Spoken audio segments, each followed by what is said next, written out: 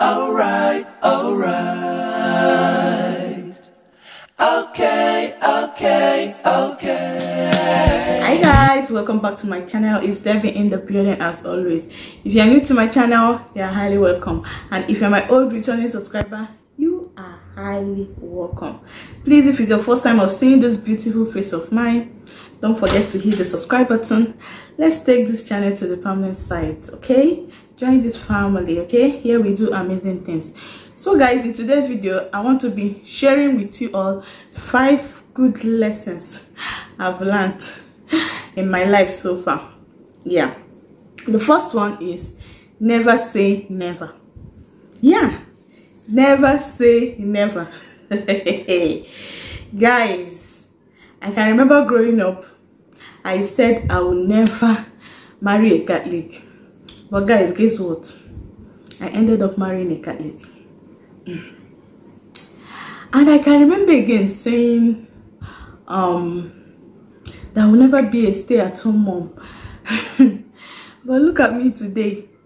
Na condition make crayfish bend. So guys, there are so many things I said to myself that I will never do. Things that growing up I condemned, you know. I saw people doing it, I condemned it, and now I find myself doing some of them. So in this life, guys, never say never. Things don't look as it seems at that particular moment, at that particular time of your life. Or when a mentor, yes, the world changes. I don't know if it's the right translation anyways. When a mentor, and you never can tell. Just like a standing fan, it rotates. It will blow this side and blow this side.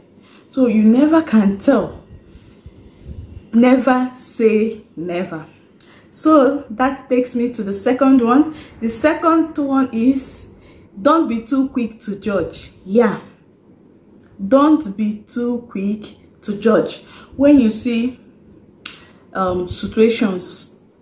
people's situation, or when you hear things, don't be too quick to judge. Don't be too quick to conclude. Don't be too quick to condemn.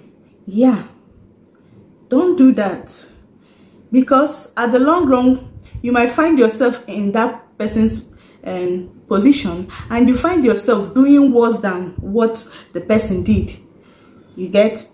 So don't be too quick to judge. And this takes me to the third one, which is always ask the question why. It is very important to ask the question why. When you hear something about somebody, don't just conclude, you know, and just start acting on it. On your own, ask the question why. Always ask why. What happened? Why did this person do this? There must be a reason. You get? They say action equals to reaction. Yeah, that is why it's very important for you to ask the question why. There is a saying that first they do, no they pain. Now second to do, now in the pain pass. So sometimes when you hear things, you might end up hearing the reaction. There is this Igbo saying that goes this way: which means they have told you what I did to them. You know, have they also told you what they did to me that got me angry? Yeah, that is why I said action equals to reaction. So sometimes you hear from one side and you might get to only hear the reaction without hearing the action. So that is why it's very important for you to always ask the question why. When you hear things, ask the question why. Why would this person react this way? Why would this person say this? Why would this happen? Always ask questions why. When you start asking the question why, you will find out the truth of every matter or every situation. Yeah, even in life challenges, in life situations, it's very important to always ask the question why. Some certain things will be happening to you, some certain things will be going wrong with you, you still need to sit down and ask yourself questions. Why is this thing happening to me? What is happening? What do I need to do? What do I need to change? You know, it is very important to always ask the question why. So still on always asking the question why, I just want to draw you guys' attention to this recent thread that has been on about pastors. Pastor Paul Enenche, David Ibiome, and Freeze. You and I know that over the years, Freeze has been molesting pastors. Sorry guys, my son is here. He's disturbing. You and I know that Freeze, he's been molesting pastors, insulting them. I don't know if the word molest is right anyways. You know, but I know you guys understand what I'm saying. And nobody talked about it. Now, Ibiome decided to respond.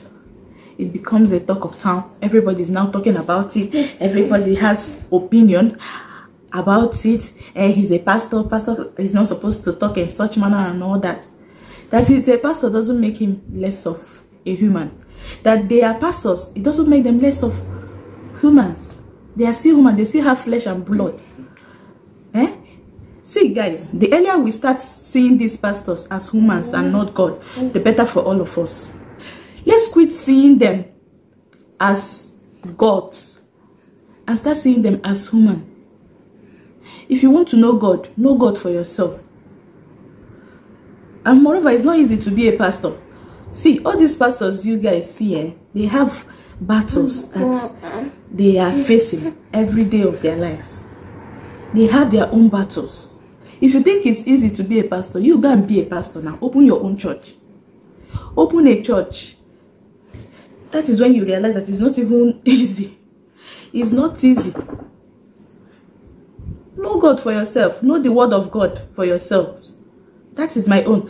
And let's stop all this oppression, because I see it as oppressing pastors. Yes, when they respond to criticisms, when they respond to actions against them, people will now start talking.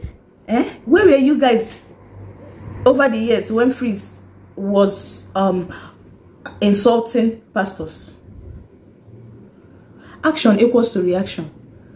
To me, David simply responded to action against his peace of mind.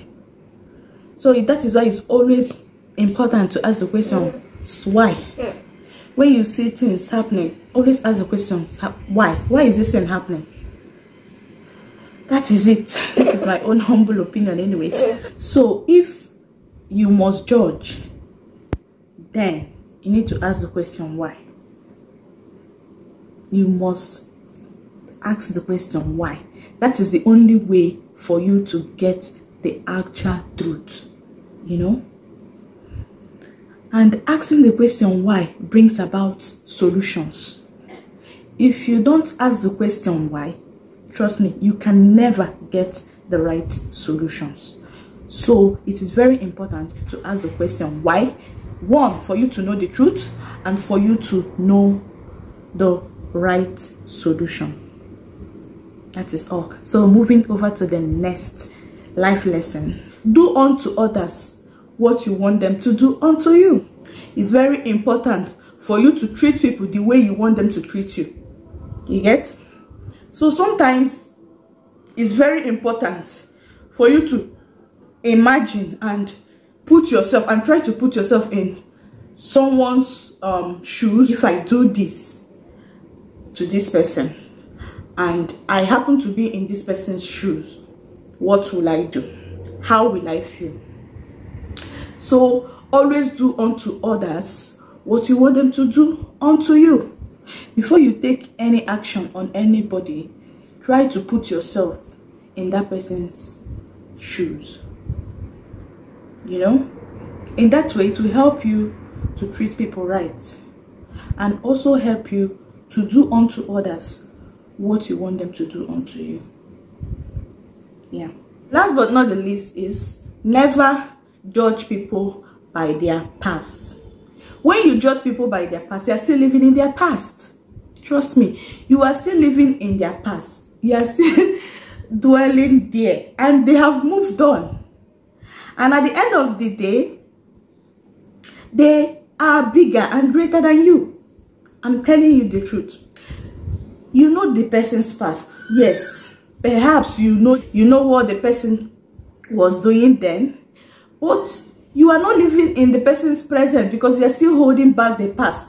And probably this person must have repented and started a new life and all that, but because you are still holding the person's past, you will keep judging the person's past, and the person will keep getting better and doing better than you, because as they are still judging them based on their past, you are behind them. You keep being behind them, honestly, because they have moved on.